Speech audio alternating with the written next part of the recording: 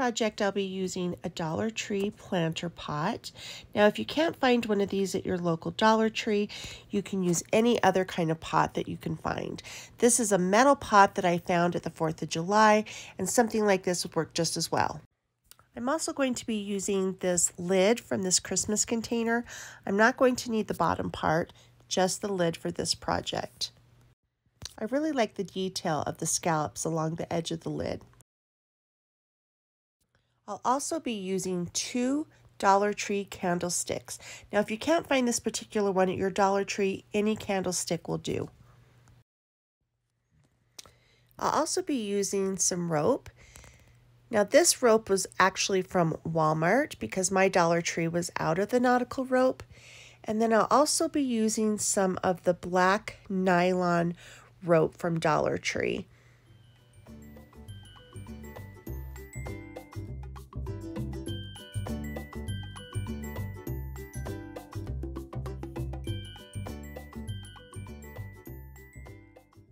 Now, these florals are from Dollar Tree, and I love getting them each year.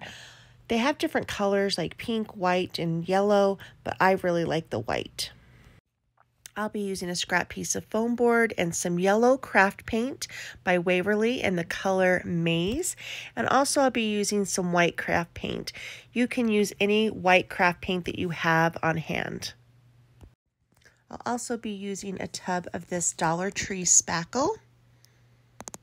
As you can tell here, half of my planter container is already halfway finished. I just wanted to make sure that it had time to start drying. Now I'm going to mix that spackle up really well, and then I'm going to add some of my white craft paint. I like to add paint to my spackle because it makes it easier to work with, and it also sticks better. Now you can add any color of paint you want to your spackle for any project that you're working on. Once you get that paint mixed into your spackle really well, you're going to take your craft stick and you're just going to start spreading it on your container like you would frosting cake. Now, you don't want this really thin, but you don't want it too thick. So you're going to go across your project just well enough to where it covers completely and you can't see the design of your container. So as you can see here, you can see the pattern underneath. That means it's way too thin. So you're just going to continue to add more and thicken it up over the whole pattern of the container. Once your container is completely covered, you're just going to smooth that out a little bit so that it's nice and smooth. Then you're going to start drying it with your hair dryer on high heat.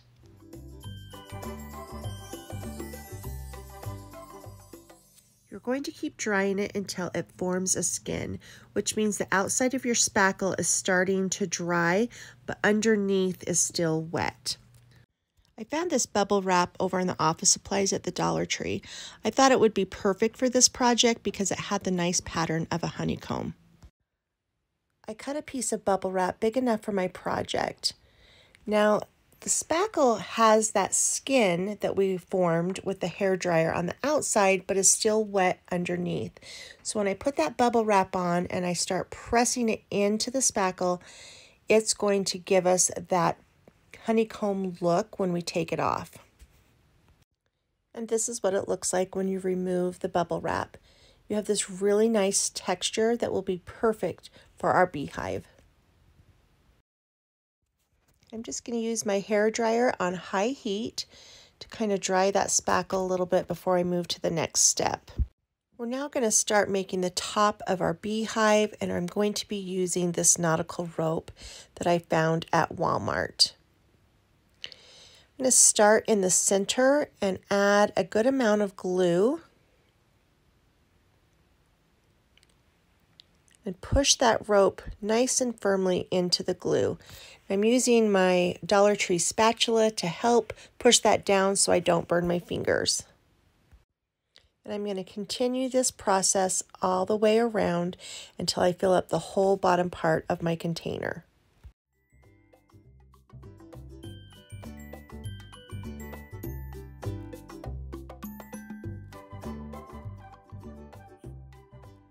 Once I cover the whole bottom, I'm going to take that rope and glue it to the top of the first layer.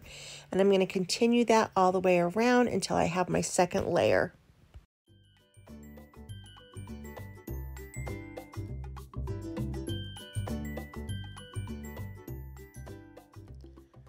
Once I curl that all the way around on my second layer to the center, I'm just going to glue it down nice and tightly in the middle.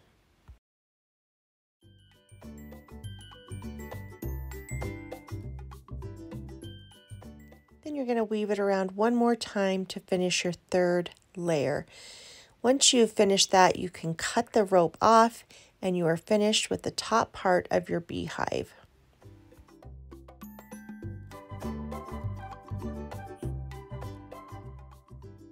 This piece of jute that I'm going to be using is also from the Dollar Tree, and it actually has wire in it. So I'm just going to fold a little piece and start twisting it and then cutting it off and gluing it to the top of my beehive. That way, if I wanted to hang the beehive, I could, and it also gives me a fun little place to start adding some of my details. This next rope I'll be using is the black nylon rope from the Dollar Tree, and I'm just going to spiral it around like I did the top rope on the beehive, and I'm going to give the illusion of a little hole in the front of my beehive. At this point, I realize my spackle is not dry enough to start gluing that rope on. Moving to the next step, I'm going to take 2 pieces of this aluminum wire from the Dollar Tree. I'm going to cut it the exact same size and form it into the shape of a bee wing. I'm going to kind of straighten out the ends so that I can put those ends into the hole of this wooden bead. And now I'm going to run a bead of glue all the way around the wire form and glue it on to my lace. Once I've got both pieces of my wire glued to the lace, I'm going to take my scissors and trim around the wing form.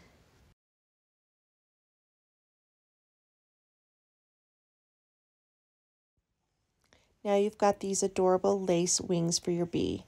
I'm going to take a wooden bead and I'm going to add some hot glue to the center, and I'm going to stick the wire of our wing form into the one side of the hole. And I'm going to do the same thing on the other side.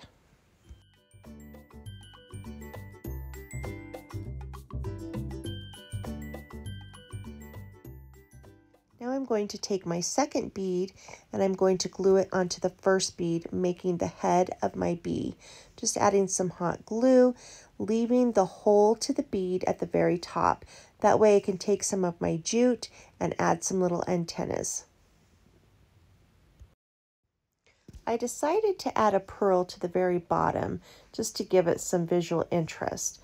So I'm also going to glue that with my hot glue and leaving the hole to that bead at the very bottom so that I can put a piece of wire in, adding a little stinger. I'll be using that aluminum wire to cut the tip off, gluing it into the hole of the pearl, making a little stinger.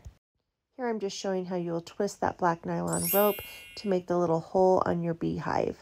I had to wait to glue it on because my spackle was not completely dry. So I'm taking a scrap piece of foam board and I'm going to cut it into a hexagon shape, giving the look of a piece of honeycomb.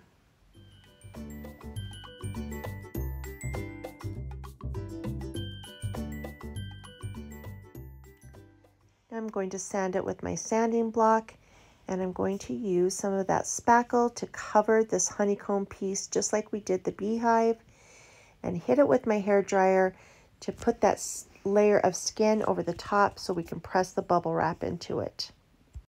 We're going to press the bubble wrap into this spackle just like we did the beehive, leaving the impression of the bubble wrap.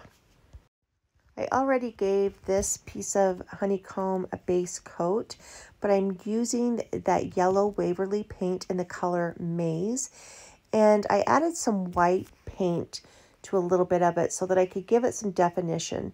So part of the honeycomb is going to have a light yellow, and then the edges will have the darker original color of yellow.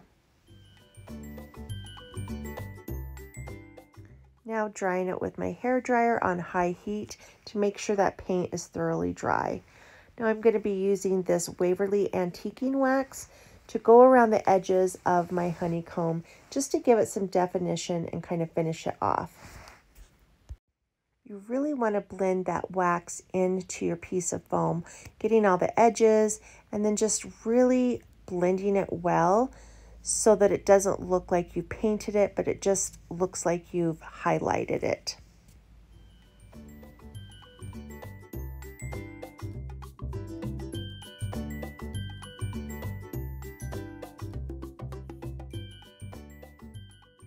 So now I'm going to dry my wax, but instead of using the high heat, I'm going to use the cold shot on my hair dryer to prevent the wax from melting.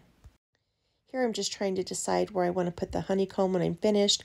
I did end up putting it at the top of my honeycomb instead of here on the side. I'll be using this candlestick to use as the base of my stand.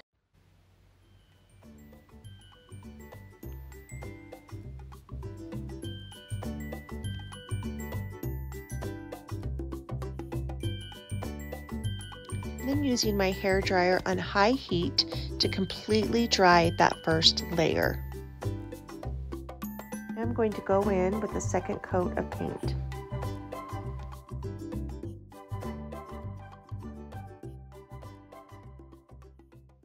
Now I'm going to hit it with my hair dryer one more time, completely drying this second coat.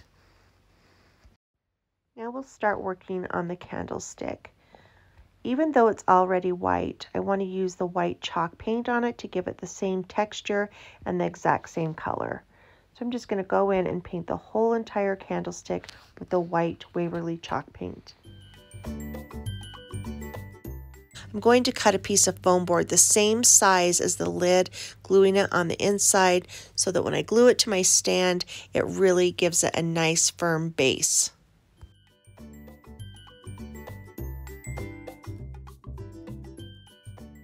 This little stand is what I'll be setting the beehive on for display. I'm showing here where I'll be putting the hole for my beehive and then trying to decide where I want to place my bees and my honeycomb. Now I'm collecting my scraps of ribbon and lace. Now I'm going to incorporate the scrap pieces of my lace and ribbon. Using this bigger ribbon, I'm just going to make a shoelace bow. Now I'm going to finish off the tails of my bow by using a dovetail method, and this is where you bend the ribbon in half and cut towards your hand, giving you this finished look. Taking all those scrappy pieces, I'm just going to put them all together, and using a piece of twine, I'm just going to tie them in the middle.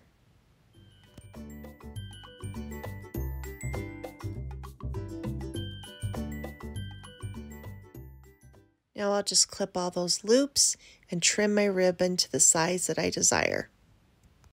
Here I'm gluing on the scrappy bow, and then I will glue on the shoelace bow on top of that.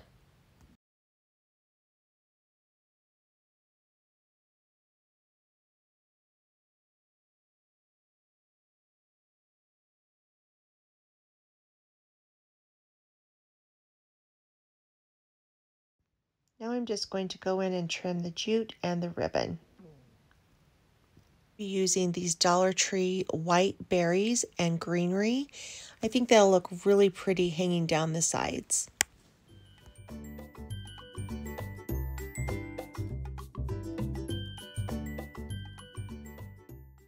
Here I'm going to add some glue, and lifting out my ribbon, I'm going to start gluing those little white flower berries underneath the ribbon so you can't really see where I've glued it.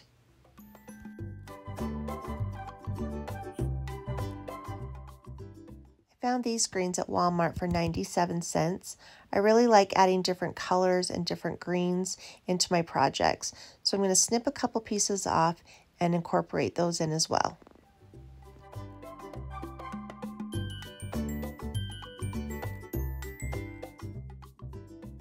I thought it would give it a nice spring vibe to add some of these white flowers. They're a little bit big, so what I do is add a little bit of glue in the center and then kind of pinch them together to make the size a little bit smaller.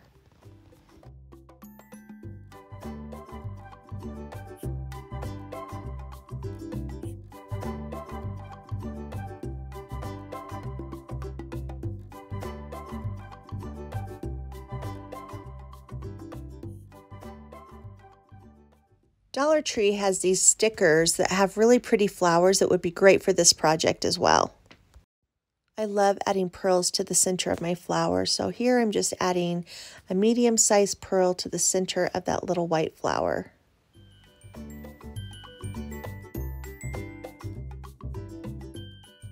I'm just playing around trying to determine where I want to place my bee and my honeycomb. Even though I thought this is where I wanted to place it, I ended up placing it in a completely different place in the end. Now at this point, you can add your little beehive to your stand and determine if you want to add anything to it. I wanted to add some moss to mine, so I will be adding some moss around the edges. You could add little rocks and stones or maybe little fairies from a fairy garden. Whatever you want to add, this would be the perfect time to add it. Here are some pictures of the finished project.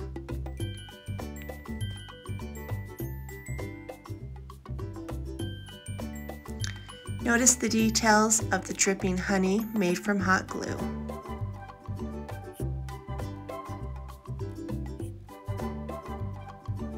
Thanks for watching ReThink Fabulous, and don't forget to like, subscribe, and hit that notification bell.